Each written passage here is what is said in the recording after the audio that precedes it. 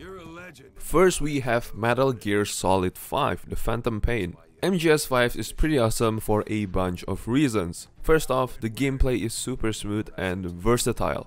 What I mean by smooth is like the movement, the gunplay, and everything in this game. I think if you want to compare the movement of this game, I think it is similar to Helldivers 2 as of right now, like the modern games. Now, the gameplay is that you can sneak around like a ninja or go in guns blazing. Whatever you want to do, your choice. The open world vibe is also a big plus. You are not stuck on rails, you can tackle missions however you want, which adds a ton of freedom to the game. Plus, the graphics are top notch, even until now, and the attention to detail is insane. And let's not forget about the story. It is deep, with twists and turns that keep you hooked into the game. Overall, it's that mix of gameplay freedom, stunning visuals, and a gripping storyline that makes MGS5 a standout. Heaven or hell? No. There's another.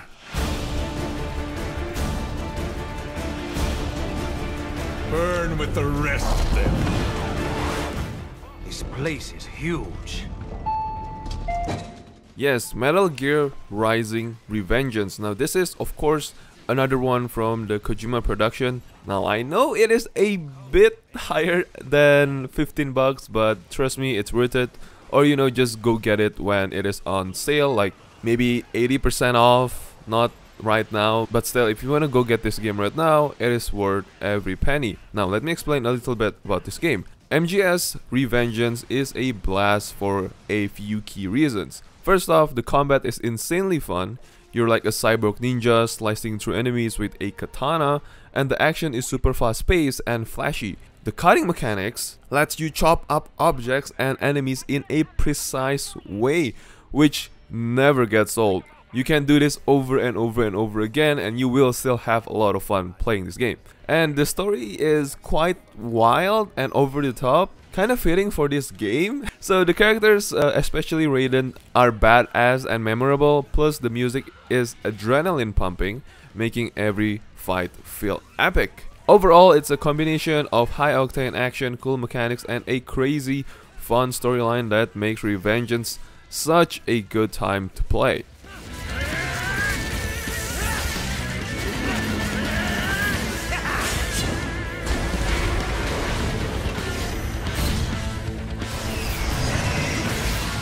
You deny your weapon its purpose. It yearns to bathe in the blood of your enemies, but you hold it back. My sword is a tool of justice.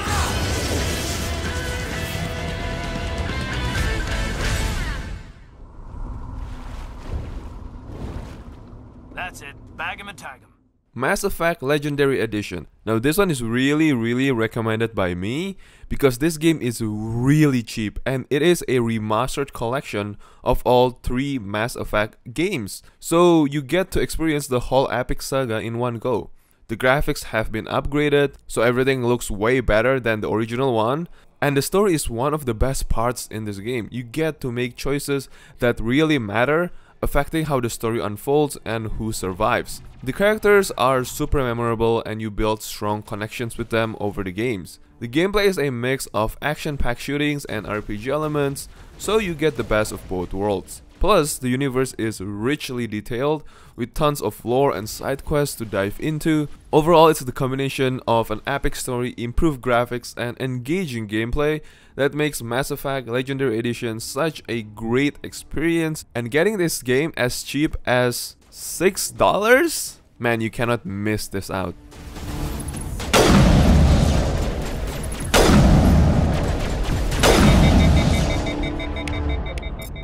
Got some burned out buildings here, Shepard. A lot of bodies. I'm gonna check it out. I'll try to catch up with you at the dig site.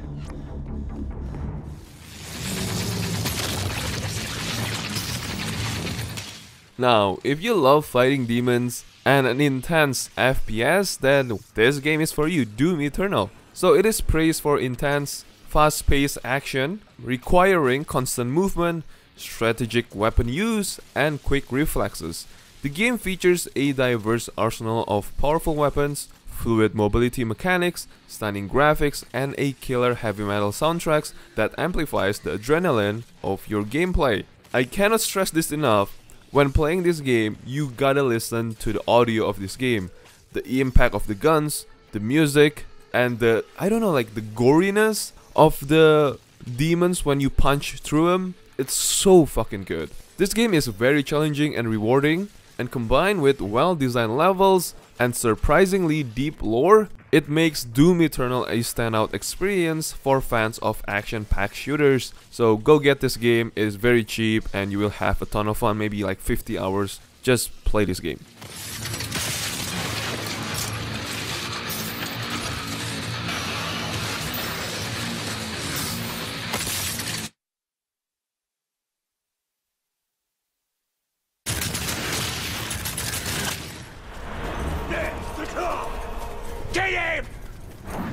Well, Shadow of Mordor, the classic, right? Shadow of Mordor is a fantastic game. The combat is smooth and satisfying, similar to the Batman Arkham series. The open world setting in Middle-earth is immersive, filled with rich lore and stunning visuals. The standout feature, of course, we cannot forget this, right? The Nemesis system, which creates dynamic enemies that remember their encounter with you, holding grudges and becoming stronger if they survive battles. Now this system can be quite frustrating too for some people, but this is very innovative. This kind of system makes every playthrough unique and personal. Additionally, the story, which fits neatly into the Lord of the Rings universe, it is engaging and adds depth to the gameplay.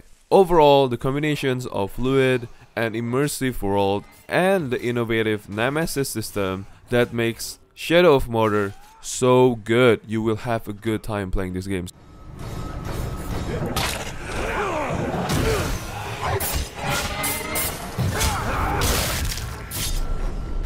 Well then, Mr. Ranger, get after him.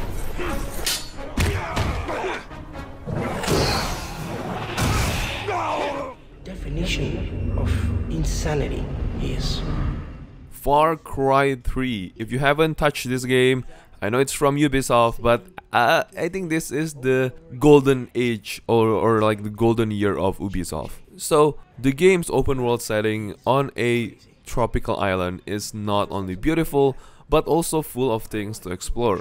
From jungles to hidden caves, the story is really good, and the voice acting too, man. It has so many memorable characters like the iconic villain, you know, Vaz, who adds a lot of intensity to the narrative. The gameplay is a perfect mix of action and stealth, allowing you to approach missions in various ways. So basically it's quite sandbox-y. I don't know if that's the word, but you get the idea. So whether you prefer going in guns blazing or suddenly taking down enemies like stealth, you can do them both. The crafting system and skill tree add depth to the gameplay, letting you customize your character's abilities. Additionally, the game offers a ton of side activities and missions, ensuring there's always something fun to do. And everything about this makes Far Cry 3 so fucking good. I'm fucking crazy. It's okay. It's like water under the bridge. Did I ever tell you the definition of insanity?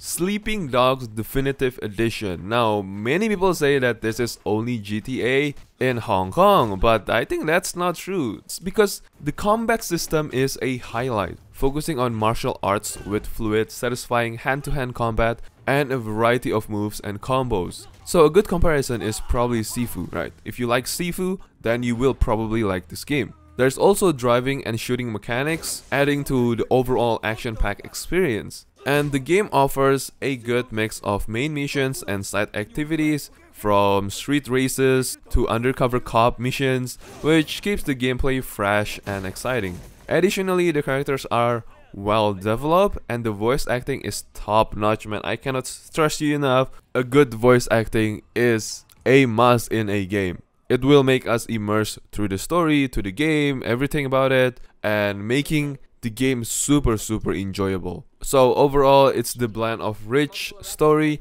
dynamic combat, and a lively open world that makes Sleeping Dogs a good game. And I really recommend you guys to try this game out, because this game was out in the PS3 era and everyone was talking about it, like talking non-stop. Even my friends, like, they are always forcing me to play Sleeping Dogs because I have a PS3.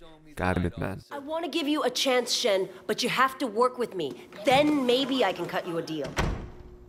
Oh, Superintendent, I'm in the middle of an interrogation. Inspector, there's been a misunderstanding. Misunderstanding, sir. As your superior officer, I'm instructing you to release this man. But sir, I have it on record that he's son on... Well, speaking of classic, Batman Arkham Knight. So if you have ever wondered why Spider-Man Remastered feels so good to play, then this is the answer. Batman Arkham Knight inspires a lot of superheroes game because how good the combat is, how fluid the animation is, and just the movement overall with how you traverse along the city. This game is just so good. Like, I don't know what to explain again. Like, I want you to just play the game, and it is only $2, so go get it, man. You will experience a good time. The graphics is so stunning, the gameplay is so buttery smooth, the RPG elements is there, the main story is there too. Overall, it's like a 10 out of 10 game. Maybe some quality of life changes needs to be addressed because this is made, I think, in the PS3 era. But take a look at the game. It is so good, so beautiful, even until now. If you compare this, like, there's a lot of comparison between Batman Arkham Knight and the latest one. I don't even remember the name. Like the, oh yeah, Suicide Squad, right? So yeah, Batman Arkham Knight, I really recommend you guys to try this game out, experience it yourself. You will have a ton of fun and you will want more games like this, but there's none. So that is how impactful Batman Arkham Knight is.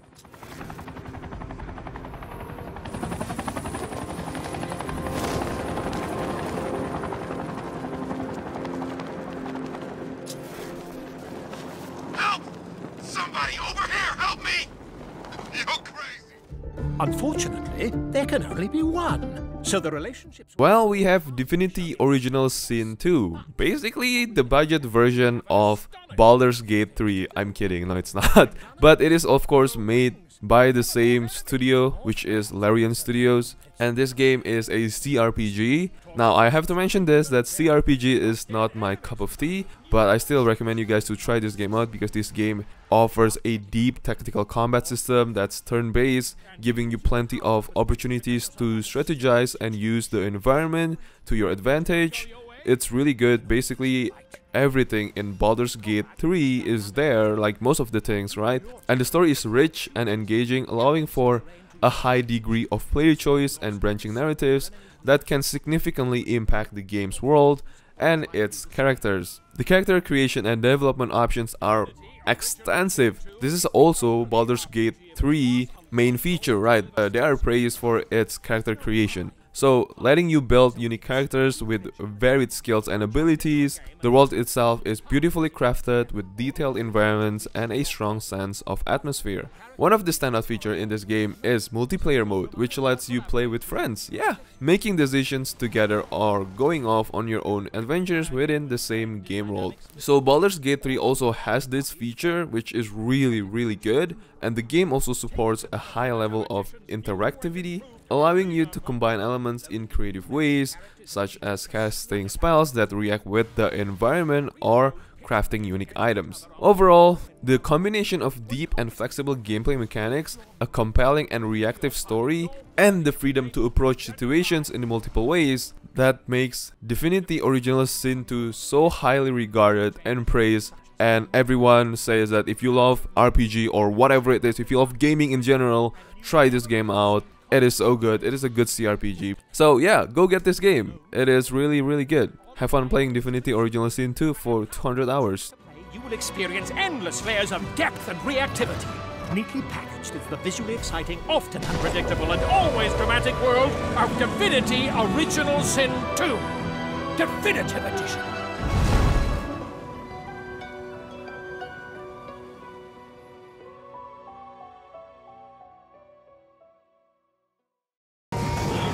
force is unusually strong with him. That much is clear.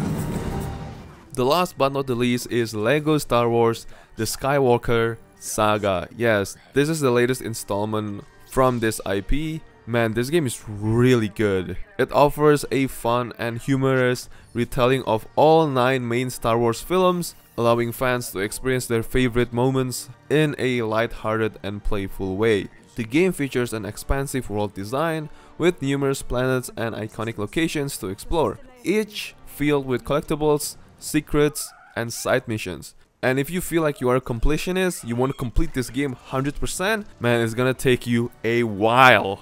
Like a while, maybe like 200 hours, because this game has so many secrets, has so many collectibles, like oh my god. So talking about the gameplay combines traditional LEGO game mechanics, you know, simple like building puzzles and puzzle solvings, with more dynamic combat in vehicle sections. The game also introduces new mechanics and improvements such as over-the-shoulder shooting and more refined melee system. And the visuals, man, holy, this is top-notch.